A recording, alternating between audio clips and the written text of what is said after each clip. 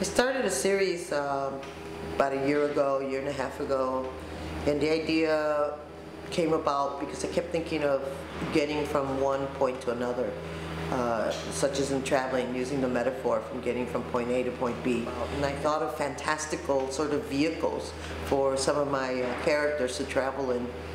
Here the two figures are traveling.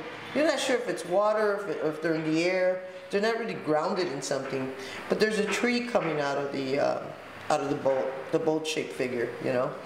So I'm not quite sure. I think they're almost like looking for the place that they're going to, and I kind of like when people make up their own stories about some of the imagery that I do, because I don't really like to tell the whole story, because I really don't know what the whole story is myself.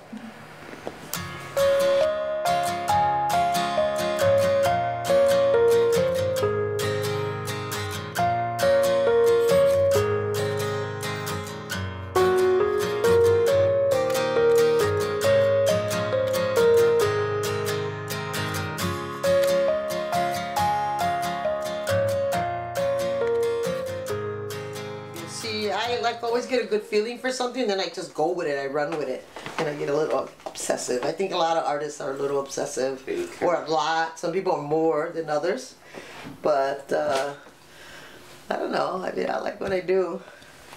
One of the things I like about what I do, being independent, is getting to somehow sometimes pick and choose like the kind of projects you want to work on, which is like so much fun.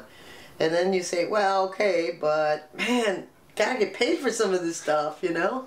I mean, I make it work, but it could be better. The economy is pretty bad right now, so it's a little tough. But I wouldn't give this up, even if I do end up working in a factory or, I don't know, you know, a store, I don't know. I was born in Mexico and raised here, and it was really important for me to have art as I grew up.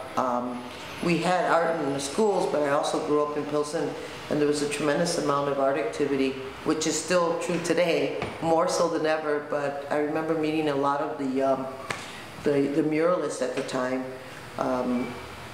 people like Marcos Raya, Ray Patlan, younger generations later on, Jaime Longoria, you know, Sal Vega, Roberto Valadez, and much later on, Hector Duarte.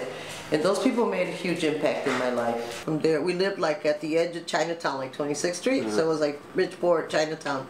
And when we were little kids, they used to ask us if we were Chinese, and we're like, no, you know. Then the Chinese kids would speak Chinese to us, and we're like, we're not Chinese. Because we look a little, my sister really looked Chinese, you know. And then we actually lived in the Italian part of Bridgeport. That was rough because it was like a lot of racism. Yeah, the Italians hated us. They hated the African Americans. They hated us. Oh my God, we used to get beat up every day. I remember running home from school because Italian kids would be throwing stuff at us, you know. Is like the 60s? Early this 60s? Is in the very early 60s, yeah. And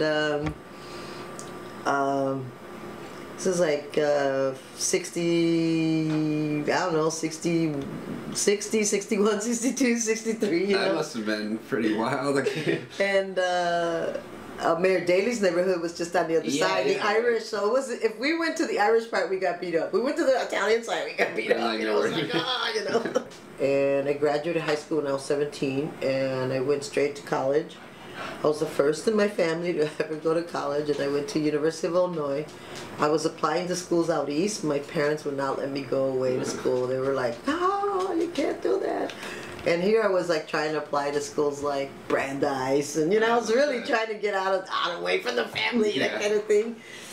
And I did, actually, I did, even though I moved out of my apartment, out of my house, my parents' house. How was that? How did they take you moving out? My dad thought it was horrible for me to move out of the house, you know, that I was going to be a wild girl, you know. But, you know, once you leave the house, that's it, you're lost, you know. I think it might still be that way for some kids, some families. Yeah. And, but, you know, they were very cool. I mean, at the end, they saw that, you know, they were, you know, they were supportive. At first, they were just, like, freaking out on us because we were just, like, first of all, I joined the anti-war movement. That was, like, a real big deal. My brother and I wore black armbands for the moratorium, you know, and we got kicked out of school because we were organizing against the war, and My dad was like, he was a little progressive, but he just thought it was the communists were involved, so we were gonna be all going to jail or something. We used to have meetings in my dad's basement. My dad found out it'd kill us, you know, under the pretense that we were in a band, but really we were all doing politicking, you know. So there were a lot of people in Pilsen involved in the anti-war movement. Not as probably as much as in other areas, but there were quite a bit of people. The Chicano movement was, I participated in that, even though I never really called myself a Chicana, but I thought it was really important, and that was what I knew. So I was very supportive, and I became very involved, very active in that.